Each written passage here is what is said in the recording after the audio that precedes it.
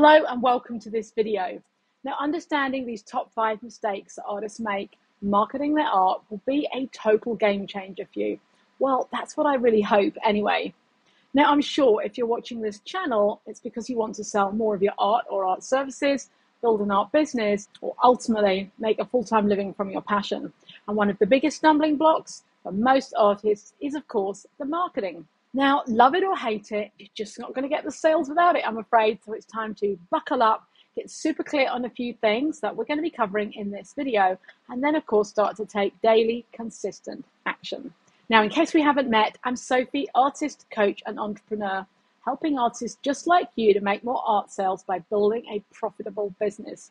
Now, please do consider subscribing to my channel so that you don't miss out on future videos. And if you really love the content, please do give me a thumbs up because it really helps this video and this channel to be seen by more artists just like you. Okay, so just a quick personal note before we talk about those 5 mistakes. You might be wondering where my hair is up. I never normally shoot a video with the hair up. The hair is always down, kind of looking floaty and nice in my studio. Well, I got down here at crack of dawn this morning because it's a super hot West Australian day. I recorded the whole video, made loads of mistakes, as you do, recorded the whole thing, sat down with a nice iced coffee, ready to edit, and none of the audio had recorded. I wanted to cry. Please leave a comment in the comments below if you have ever done anything equivalent to that and you just don't want to do it again, right? It's like, I've got to do the whole thing again. Even the iced coffee's not really cutting it. Okay, so without further ado, let's look at those top 5 mistakes that artists make marketing their art. Number 1, not having a clear niche and target market. So think what happens every time somebody sees your product or service for the very first time. Do they understand immediately what you're selling and to whom? If they don't think it's for them or it's confusing in any way, shape or form, they are going to leave. So if you want to build a successful business, make good money doing what you love, then it's time to leave all those endless things that we know that you can do and choose one of them and hone it, become great at it, and niche down into it. Because at that point, it's much easier then to carve out your section of the market. So your target market, the people that love what it is that you do, not all the other stuff around it. And I get so many people saying to me that I don't want a niche because what about somebody over here? Or what about somebody over here? Or I do all these different things. Look, we're creatives. We all do lots of things, all right? Hidden over there is a weaving that I really just want to finish and put on my sort of side hustle, hobby, Etsy store, if you like, because I enjoy doing it. Am I going to make a big deal out of it? No. Am I going to put it as, oh, I do this and this and this and this? No, 100% not. And it's really important that you don't do the same thing. So pick one thing that you love. And if you need more help on choosing your niche, finding that target audience, I'm going to put a link to a couple of videos that I think you're going to absolutely love if you haven't seen them already. They're all about how to find your niche and how to find your target audience. And I'll put links to those directly below this video. All right, so once you've done that, then it's time for us to move on to number 2 mistake. And that, of course, is not having a marketing plan and a weekly routine. Now, for all you planners out there, you're going to have perked up. You're going to go, Sophie, a plan, a routine. I love it. But for all those creatives who like to go with the flow, please, before you press pause or delete or leave, just hear me out because it's really, really critical to your success. You're here, right, because you want to sell more. And that's going to mean doing some things that perhaps you don't love. But, you know, there's a possibility to turn that around. When I started out in business, I hated all this stuff. I didn't want to do any of this stuff at all. And now I've learned to love it because I understand the marketing that I'm doing is leading to more people to see what I do and more opportunity for people to buy and become regular customers. Here's the thing. Most artists aren't doing anywhere near enough marketing. Some of them, and it could be you that I'm speaking to, are not doing any, right? You create something, you put it on the website and you go, that's great, my art's on this website, and you're sitting waiting for the sales to happen. It's not going to happen. You put on a show, you hire a space in your town or city and you go, great, I'm going to have a solo show, or maybe there's a few of you, we're going to have a show, we're in there for 2 weeks. And you sit there at the door going, oh, there's somebody coming past, there's somebody coming, there's somebody coming. Oh, they've walked right past. All right. Leave a comment below if that's you. Look, been there, done that. Learn really fast that if you hired a space, I used to hire a space back in Brighton in the UK when I first built my art business. And every summer I'd hire this gallery space because it was on the seafront, and I knew that there were thousands of people walking past. But were they my customers? Likely not. So I had to let people know, I'll be on the seafront between these two times. Come down and check it out. I'll have a special offer for you. I'll have a coffee waiting for you. Come and sit with me. Come and see what I'm doing. I had to send people there, right? And that's the thing. If you don't have a plan and a routine to help you do these things, you're going to be that person who's going to spend money renting a space, putting your artwork and sitting there watching the people walk past. Or you're going to spend money designing a website and having a website built. You're going to put all your art up and you're going to sit staring at it every day. You're going to look at the emails, you look at PayPal, and you're going to go on your Stripe account and go, where's my money? All right. So in order to avoid all of that, you've got to learn to love marketing. And the first thing we need is a simple plan. Just last week, actually, I ran a live kind of walkthrough of my artist marketing plan that I have created for my Art Business Academy membership members. And a few members came and joined, and we had the most amazing live session. I walked everybody through the plan. Now, even though they've got it as members, and there's a training on how to fill it out, pretty sure not everybody's done it. So we had a fantastic time.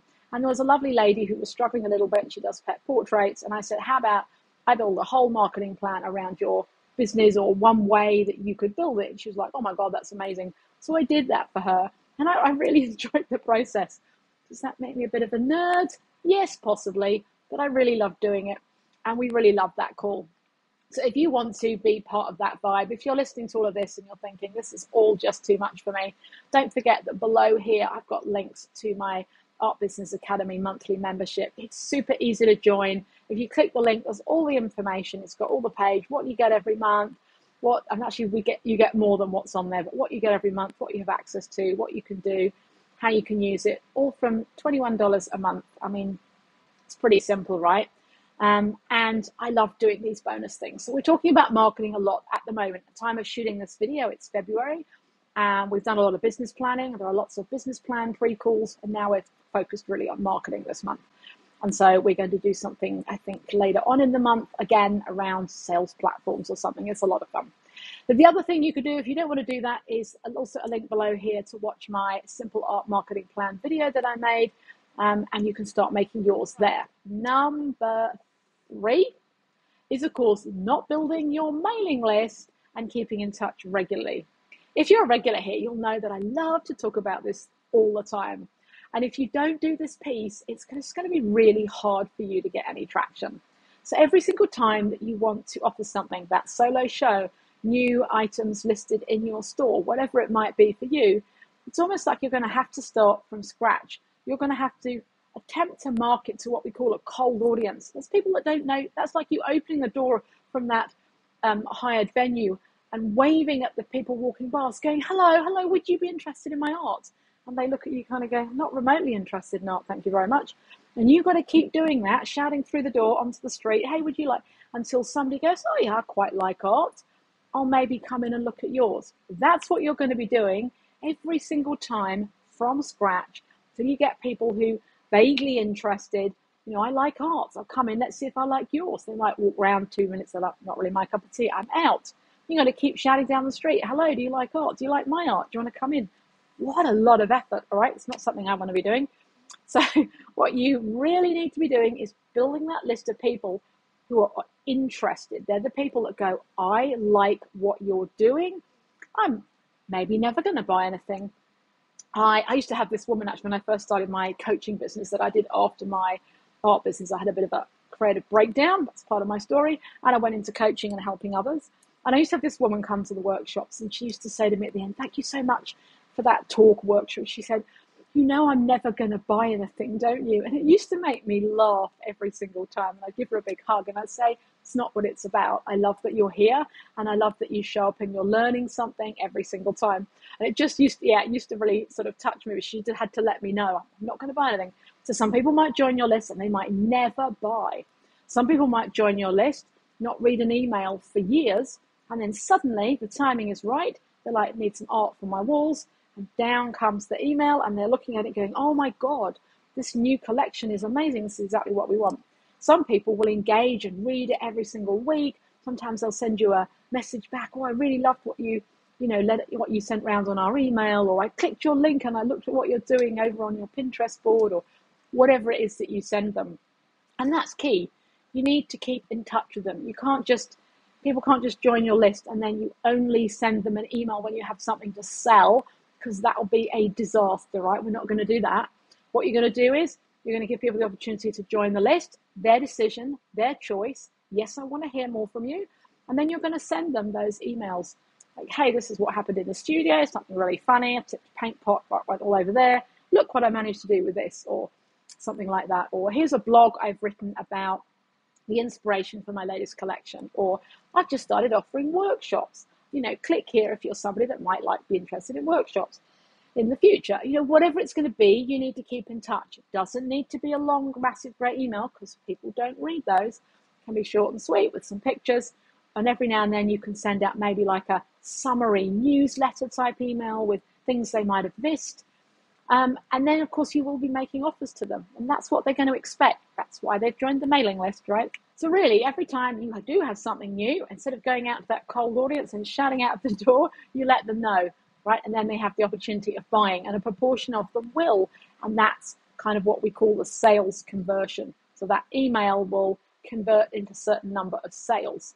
And really all you're doing is you're building the list, you're communicating regularly, you're offering that list to warm people what it is you have on offer. Much easier, I would say. Now, if there's something you've not done yet, I have a free resource, my 10-day mailing list challenge. You get an email every day, I think it goes something like that, and it gives you the different sections you need to do to put your mailing list together.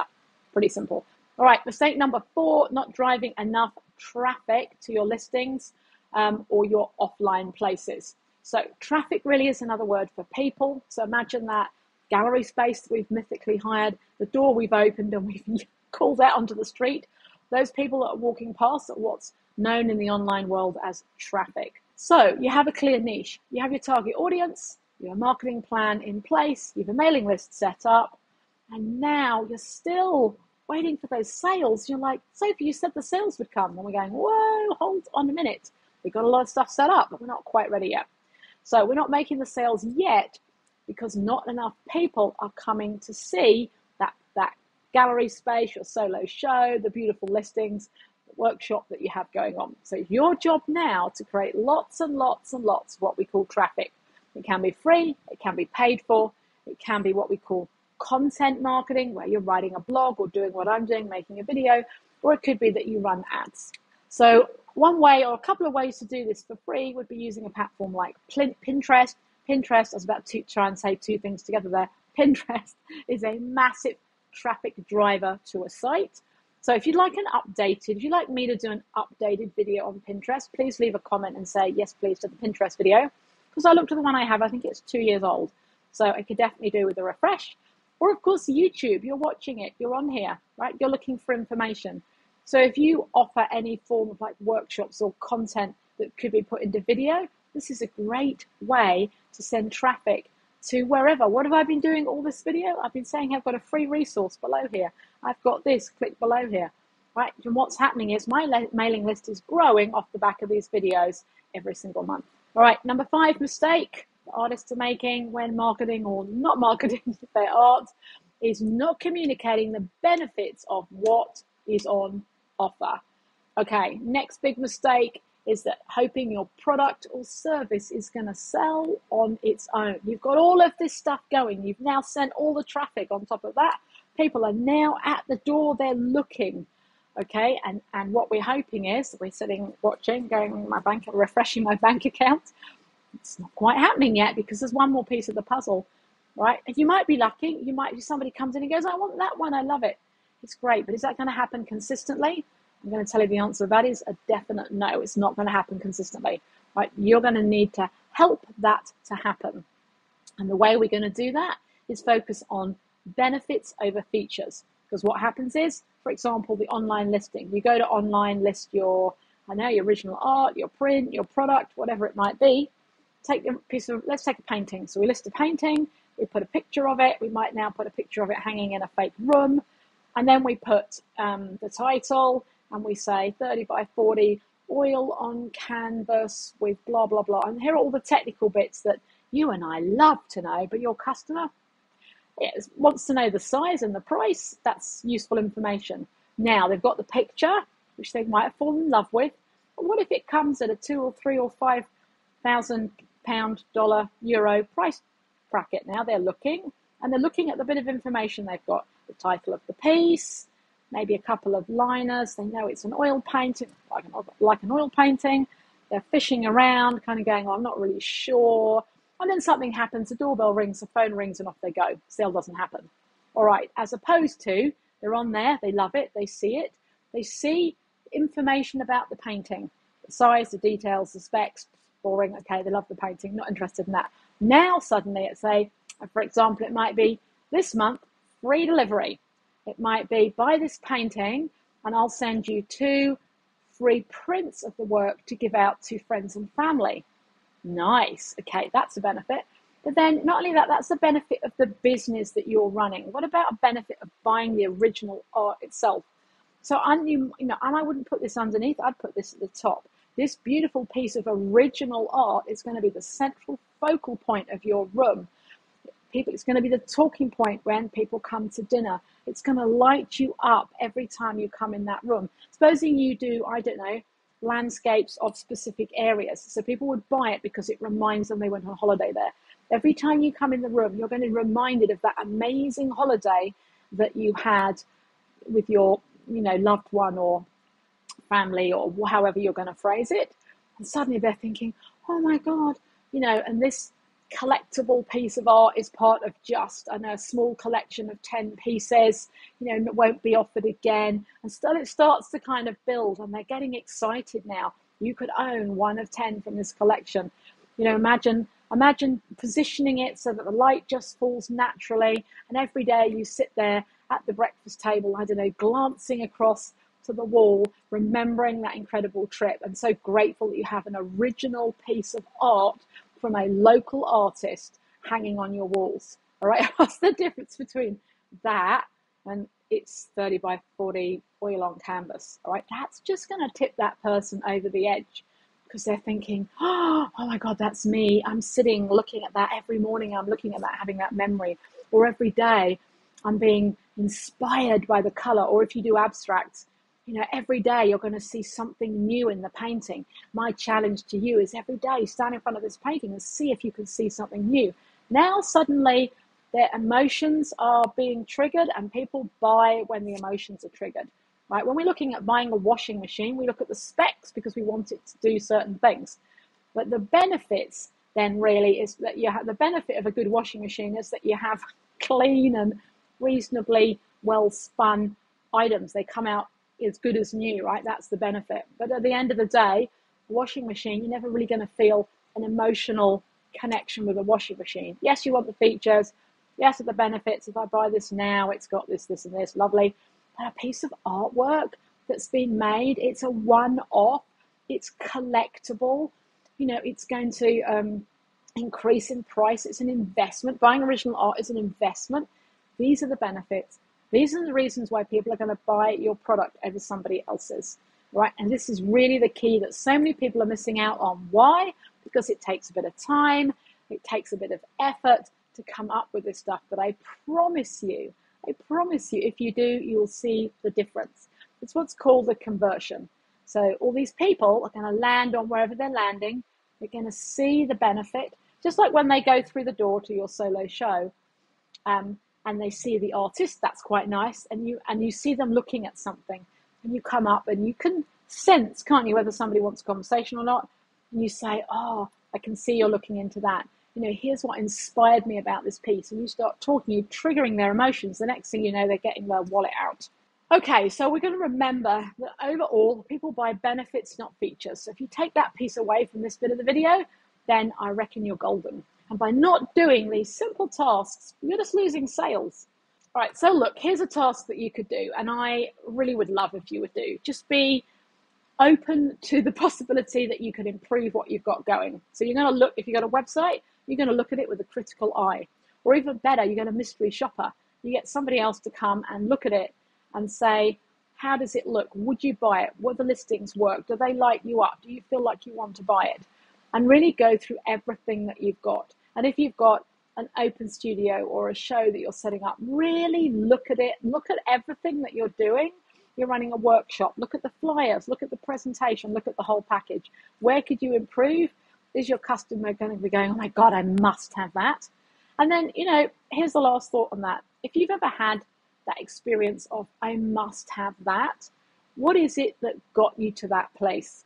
As it was guaranteed, it's a piece of writing that got your emotions, going. You were like, oh my God, I must have that item. All right. Food for thought, I reckon. So I'm going to play this game again. If you are still watching, please put a comment below and say, Sophie, I watched right to the end. I love you. I applaud you. Thank you so much. If you haven't already, check out this video, 5 things to focus on in your art business in 2024. And I'll see you on the next video. Take care. Goodbye.